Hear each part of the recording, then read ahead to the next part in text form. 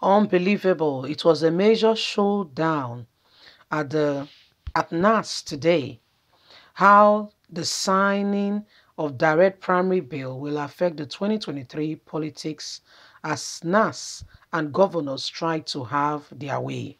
So the governors are saying we want indirect primaries. Why the Legislative Senate, House of Representatives is saying you must now start using direct primaries. What may ask, what is the difference? Now, the indirect primaries that the governors want, see how it works. The governors, deputy governors, big guys, call them the deep pockets, the God, those who become godfathers. They are the one who determines who flies the party tickets. So if you have not been a good son, in quotes and unquote, if you have not been loyal, they will not affirm or put their stamp or give you the go ahead or the nod to say you will represent us. But on the direct primary system, quite different. What does that stand for? What does it mean? The direct means that the governors and everybody who have been the big boss in the indirect have no power.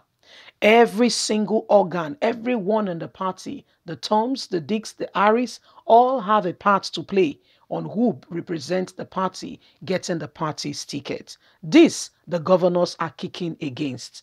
This is good for Nigerians, but they will not be able to have their way. So they stand against it. Let's get all the details. There have been controversies over the direct primary bill, which has been sent to President Muhammadu Buhari for his ascertainment.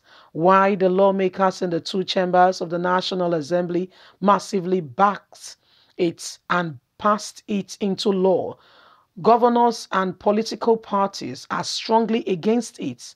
Apart from opposing it, some governors went ahead to lobby President Muhammadu Buhari against signing it into law.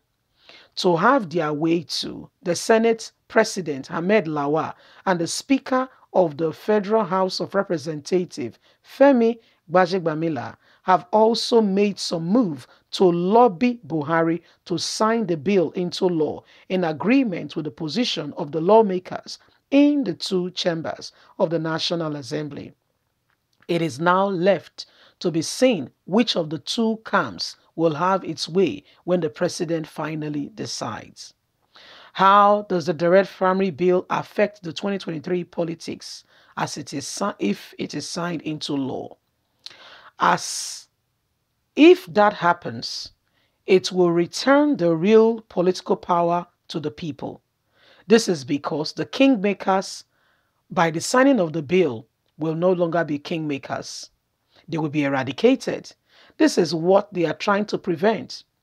Then real democracy will start in Nigeria. The real sense of it, the people should be at the center of the governance, and the bill seeks to make this to happen.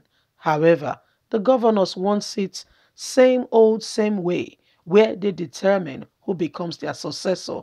If you're not liked, if they feel you're not qualified, if they feel you don't have what it takes, you never will emerge.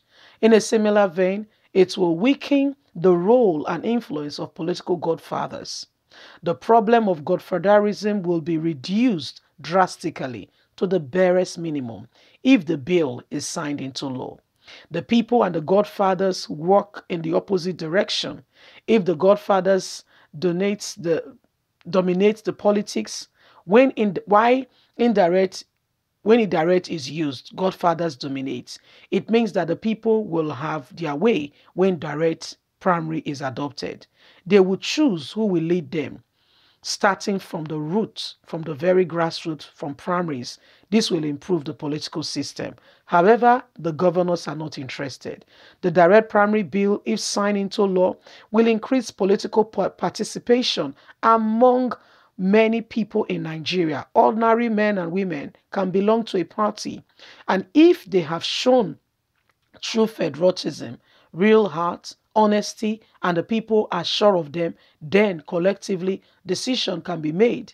This simply means godfathers and money bags will have no way in politics, but direct primary bill will take them out of the show altogether.